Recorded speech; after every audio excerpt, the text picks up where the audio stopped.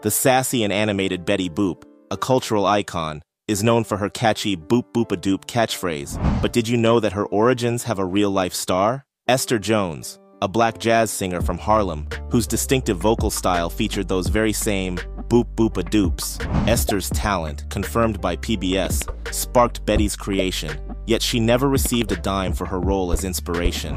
While Betty Boop booped her way to millions in revenue, Esther's unique artistry remained largely uncredited and uncompensated. It's a tune of cultural appropriation and the erasure of black contributions, where a simple boop became a cash cow, while the real source of inspiration, Esther Jones, sang her heart out in the background. A story of jazz, animation, and an uncredited star's boop-boop a dream left behind.